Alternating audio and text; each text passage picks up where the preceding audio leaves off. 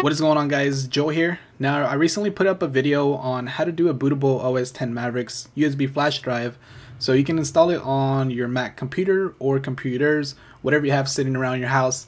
Now, in this video, I'll be showing you how to do a fresh/clean install on your Mac using that USB flash drive that we did in the last video. Now, I like doing this at least once or twice a year because sometimes I have a lot of useless files sitting on my computer from the past couple months or something like that, and I just like to get rid of them. But instead of searching throughout my computer, I simply erase my whole hard drive and start fresh. So that's what I'll be showing you how to do today. Now, before doing this, I like to back up my files using Time Machine, or if it is just a few select files that I know I'll definitely need, I back those up individually to an external hard drive. So before doing anything, be sure to back up your files. Now, once you are finished backing up whatever files you need, we'll simply plug in our bootable flash drive that we created in my past video. And now what you need to do is reboot your Mac. And when that is booting back up, when you hear that famous Apple chime, we will need to hold down the Alt/Option key, and you'll be prompted with the boot screen where you will select the drive you want to boot from. Now, I'll be selecting, of course, the Mavericks USB flash drive that we made, and then select that. And now we're prompted with the utility screen where we'll select the disk utilities. Here we'll go ahead and select the hard drive, which is in my case named Macintosh HD. Most likely yours will be named that as well.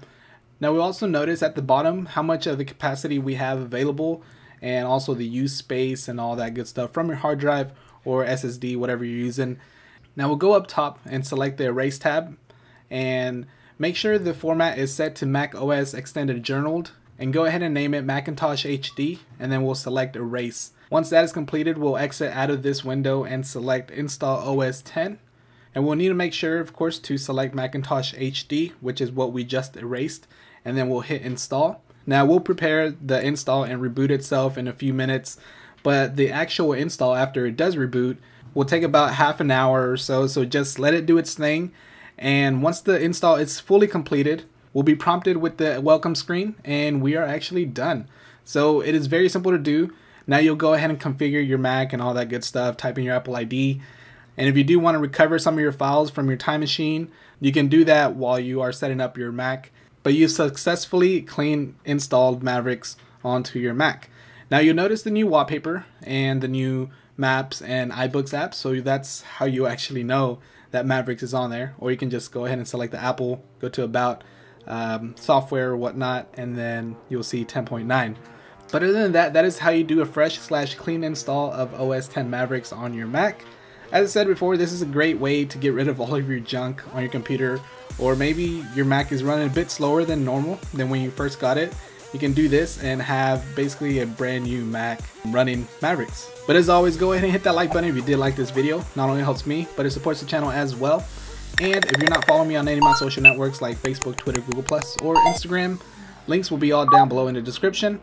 And if you feel like being awesome and you still haven't subscribed yet, go ahead and do so you won't miss any of my future videos on future products that I review and future tutorials, things like this.